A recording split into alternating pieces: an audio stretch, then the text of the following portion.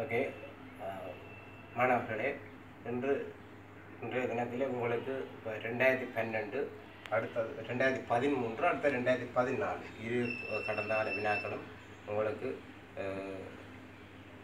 செய்ய உள்ளேன். அதனால் இதை நீங்கள் வடிவாக திறம்பட செய்யுமாறு கேட்டுக்கொள்கிறேன். இப்போ 2014 ஆகஸ்ட் பரீட்சை பேப்பரை கவனிங்க மாணவர்களே. இதுவும் 2013 கிட்டத்தட்ட ஒரே மாதிரி இருக்குது. ரெண்டும் இந்த தேறிய காசோட்டம் எடுத்து அதனூடாக தேறிய நிகழ்கால பொறுமதி திரும்ப அளித்தல் காலம் கணிக்கும் ஒரு செயற்பாடாக காணப்படுகிறது.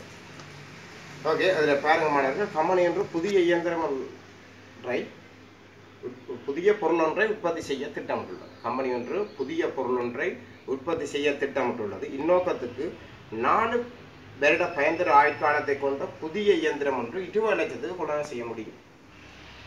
4 வருடங்களுக்கு பின் எச்ச பொறுமதி 2 லட்சம். நாங்கள் புதிய ப்ராடக்ட் உற்பத்தி செய்யப்படும் புதிய பொருளை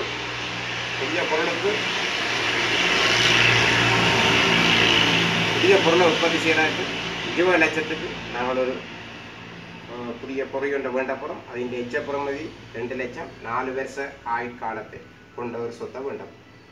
4 வருஷம் முடிவில் 2 லட்சம் எச்சப்படும். அடுத்த மாணவர்களை தரப்பட்டிருக்கு 4 வருடத்துக்குமான கேள்வி இலக்கு. அந்த கேள்வி இலக்குகள் என்றால் நாங்கள் அந்த உற்பத்தி செய்து விற்கிற அலகுகள் தந்திருக்கு. 1, 2, 3, 4. முதலாம் வருடம் 4000, 2ஆம் வருடம் 5200, 3ஆம் வருடம் 6000. முதலாம் வருடம் 4000, 2ஆம் வருடம் 5200, 3ஆம் வருடம் 6000, 4ஆம் வருடம் 6000. 1, 2, 3, 4 ஆண்டு உற்பத்தி செய்கிற விற்கிற அலகுகள் தந்திருக்கு தம்பி. மாணவர்களை காணுங்க. முதலாம் வருடம் 4000, 5200, 6000, 6000. இனி அதிൻ്റെ விற்பனை விலை தந்திருக்கு. ஒரு அலகிൻ്റെ விற்பனை விலை 800 ரூபா.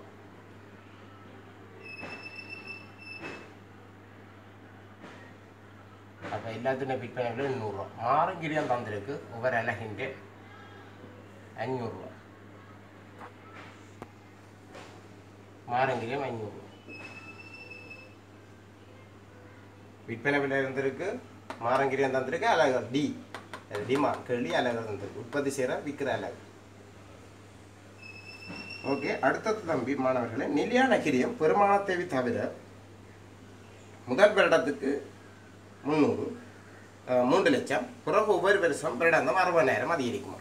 மாறுங்கிரியம் முதலாம் வருடம் இப்போ 3 லட்சம். அடுத்த வருஷம் 360. அதுக்கு அடுத்த வருஷம் 420. 60,000 கூடிக்கொண்டு போகணும்னு சொல்லியிருக்கு. நிலையான உற்பத்தி கிரியம். நிலையான உற்பத்தி கிரியம் அதாவது பெருமானத்தை இல்லாமல் நிலையான உற்பத்தி கிரியம் 3 லட்சம். பிறகு ஒவ்வொரு வருடமும் 60,000 அதிகரிக்கும். பிறகு திரும்பல் வீதம், அது கழிவுக்கான வீதம் தந்திருக்கு தம்பி. திரும்பல் வீதம் 10 வீதம். அதிൻ്റെ ஒரு தசமானத்தில் வந்திருக்கு. முதலாம் தசமதானத்தில் வந்திருக்கு 0.9, 0.8, 0.7, 0.6. அப்போ இது பெருக்கிறது ஈஸி இலாக்கு. ஆகவே மாணவர்களே, முதலாவது நாங்கள் ஒரு சேர்த்திட்டத்தின் காசு பாய்ச்சல் எடுத்து முதலாம் கேள்வி என்பிவியும் திரும்பளித்தல் காலம் கேட்டிருக்கு. என்பியும் திருவங்களித்தல் காலம் கேட்டிருக்கு. ஆகவே காசு பாய்ச்சல் எடுக்கும். ஆகவே காசு பாய்ச்சலில் 0, 1, 2, 3, 4. 0, 1, 2, 3, 4. இதில் நாங்கள் உட்பாய்ச்சலை போடுறோம், வெளிப்பாய்ச்சலை போடுறோம். உட்பாய்ச்சலேருந்து வெளிப்பாய்ச்சலை கிடைக்கும்.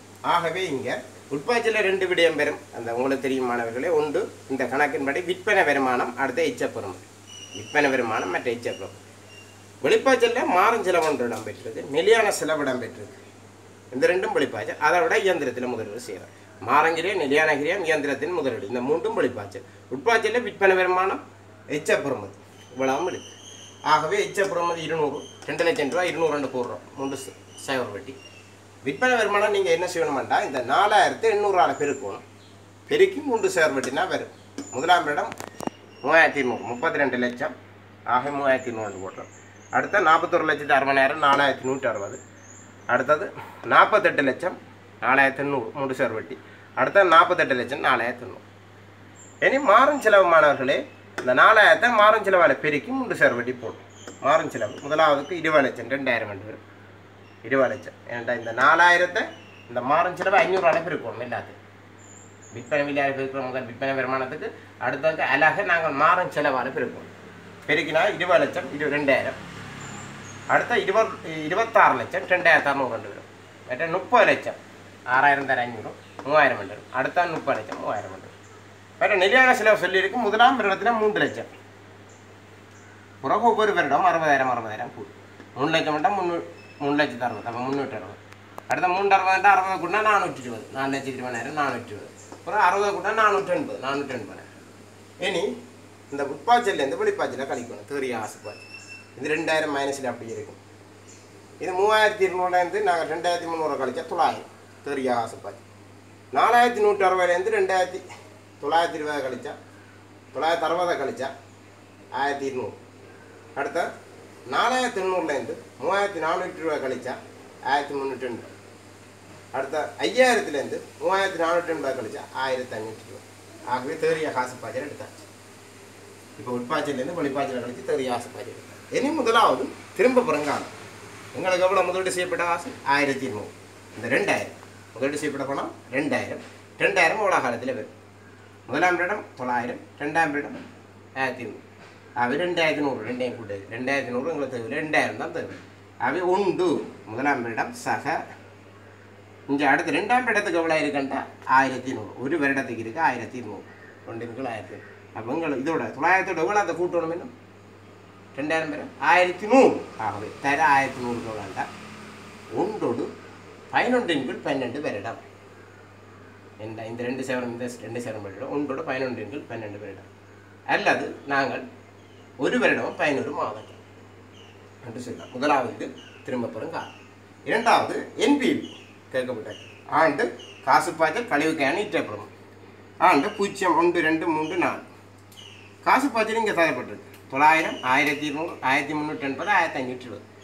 ஆகவே 4 ஆண்டின் காசுப்பாய்ச்சலும் போடுங்க. கழிவுக்கான தரப்பட்டிருக்கு 4 ஆண்டுக்கும் போடுங்க. இட்டப்புறமதி எடுங்க. அப்புறம் இந்த ஆரம்ப முதலீட்டு நிகழ்நாள பொறுமையிலேருந்து இந்த இட்டப்புறமையை கழிக்குங்க. இந்த தேறிய காசுப்பாய்ச்சல் இட்டப்புறம் இவ்வளோத்தின் கூட்டுத்தொகையை நாங்கள் கழித்தோம். இது ப்ளஸில் இருக்குது இவ்வளவு. அப்போ இது மைனஸில் இருக்குது. ஆகவே இது ப்ளஸில் இருக்கிற கூடுதலாக இருக்குது. எவ்வளோ தலை கூடுதலாக இருக்குண்டா 1648 கூட இருக்குது. 1648 16,48,000. 16,48,000. ஆகவே இது ப்ளஸில் இருக்கிறபடியே இந்த முதலீடு நாங்கள் தெரிவு செய்யலாம், ஏற்றுக்கொள்ளலாம். ஏனென்றால் என்பிவி ப்ளஸில் இருக்குது, லாபகரமான முதலீடு. கடைசி கேள்வி அது தெரிவு செய்யலாமா? நாங்கள் தெரிவு செய்ய முடியும். ஏனென்றால் நேர்கணியத்தில் என்பிவி இருக்கிறதால இந்த சொத்தை நாங்கள் முன்னாடி செய்யலாம். லாபகரமான முதலீடு, லாபகரமான முதலீட இருக்கிறதுனால இந்த சேர்த்துக்களை நாங்கள் தெரிவு செய்ய முடியும்.